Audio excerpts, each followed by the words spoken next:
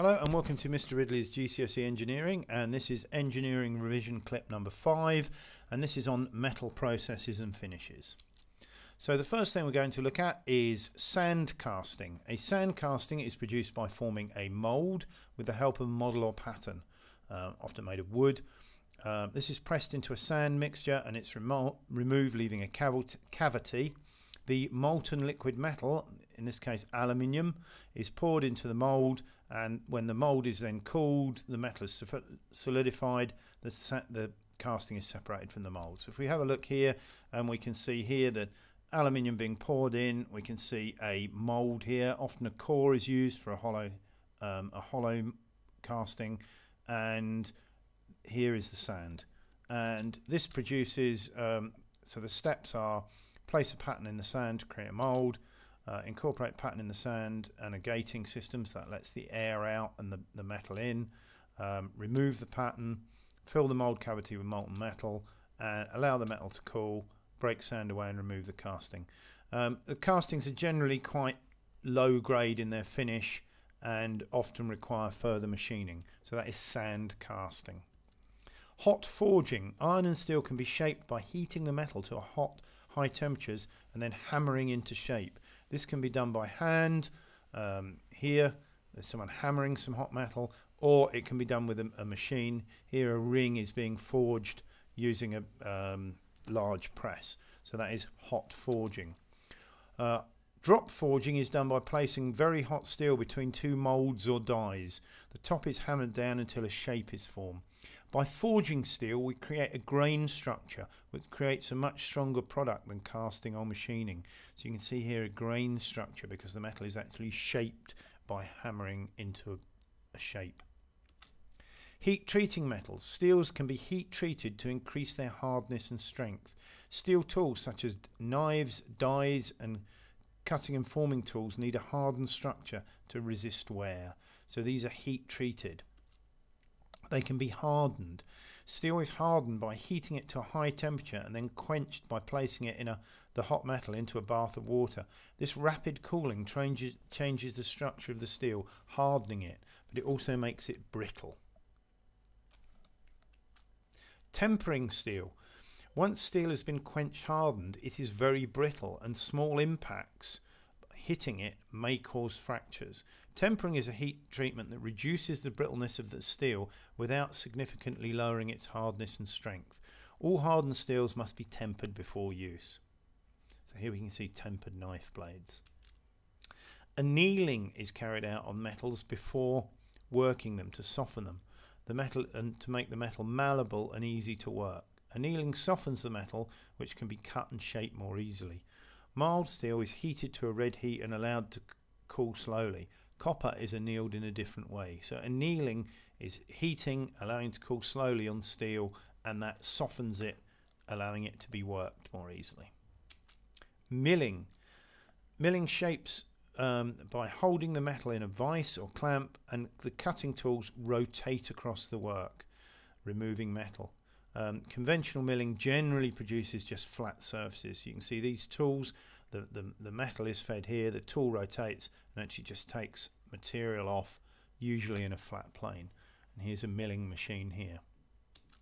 CNC milling, or computer controlled, numerically controlled milling, is done by milling machines controlled by computers. These machines can produce complex shapes in metals very accurately, usually straight from CAD drawings. So here's some CNC milling. The metal lathe. Metal lathes like this can be used to shape metals in a process called turning. There's some parts here which you should be familiar with, the parts of the metal lathe: the chuck, the headstock, the tool post. Lathe processes. So the two most common lathe processes are parallel turning here, where the tool moves along parallel to the rotating work to remove material, and facing off. Facing off is where the tool moves across the face of the material to make a smooth surface at 90 degrees to the workpiece. Center drilling. This process uses a stationary drill, so the drill stays stationary as you can see here, and the work is rotated, and this means the holes are always exactly in the center of the work. Another lathe process is knurling. This process gives this grid pattern on the workpiece. You can see the knurling tool here. The work is turned in the chuck using a knurling tool, and it's used on things like these BMX foot pegs have knurled finish. Parting off. This process is used for removing material or cutting off from a completed workpiece. So generally a narrow tool goes in, and once it gets to the center it will remove this disc. So this disc can be removed. This is bored prior to being removed, then you'll end up with a component like that. So this is parting off. Cold press steel. Thinner sheet steel can be press formed using dies and formers into complex shapes like this car side panel. So we can see here that there is a soft part or a mould, and it's pushed in and that deforms the steel. On this it would be more complex moulds to shape the steel. Extrusion. Extrusion is a process to create objects of fixed cross-sectional profile. So you've got an item like this, and the material is pushed or drawn through a die of the desired cross-section. So you can have very complex cross-sections like this, and you get a very good surface finish. So you've got a material like here, can be metal, and a huge force is applied on here, and that pushes it through through the die. The die is a piece of hardened steel with a hole in it, and that pushes it through and forms the extruded shape. So as well as polymers and ceramics, food stuff, that's how spaghetti is made. Extrusion. Painting metals. Painting can protect ferrous metals like steel, and it just relies really on creating a water and air proof barrier to protect it from rusting. Oxidization, like rust here, needs water and it needs air. So if you put a coat of metal paint on it, that will protect it. As long as the surface of steel is protected, the metal will not rust. Metal paint often consists of a primer, so you've got a red primer here and a top coat, and can be applied by brush or spray painting. And we can see here just keeping the water and humidity out.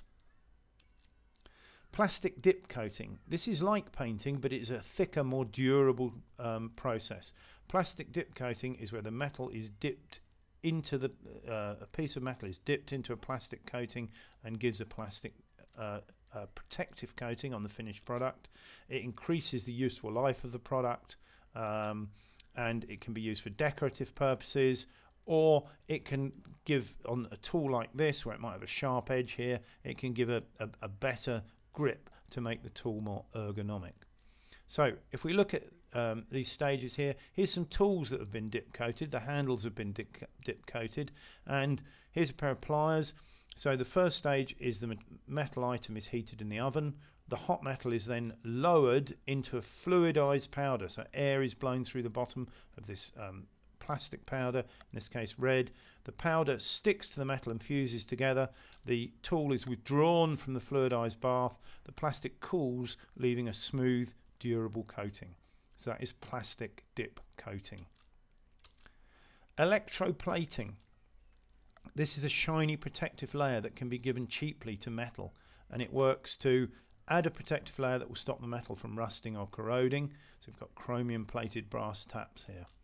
It gives a hard, shiny surface finish that is more attractive, which looks better and will increase sales of the product.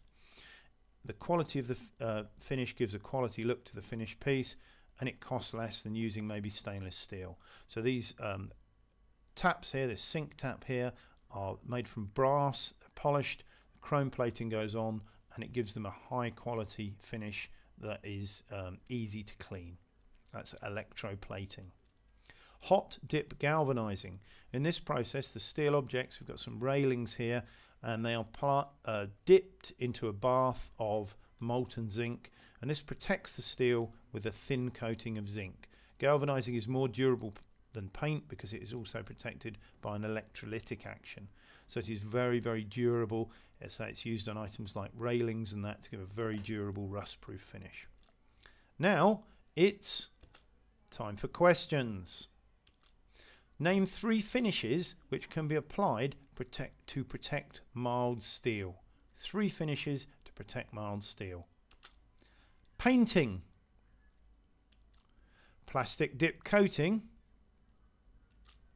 and galvanizing. Which process can produce very complex shapes from metals straight from CAD drawings? The process is CNC milling, computer numerically controlled milling. Metal processes. This process is hardening. This process changes the structure of the steel, hardening and strengthening it. It's used on things like drill bits. Hardening. This process is forging. This process shapes and strengthens steel. This is forging. Which metal process can be used to make metal sections and also spaghetti? This process is extrusion, where the metal is forced by a huge force through a die. That is extrusion. Which metal process was used to make these aluminium products? Which metal process? It was sand casting. Can you remember these process names? These are turning or lathe processes. They are knurling. This one is facing off. Drilling, parallel turning, and parting off. These are the lathe processes. Thank you for watching Mr. Ridley's GCSE Engineering, and good luck in your exam.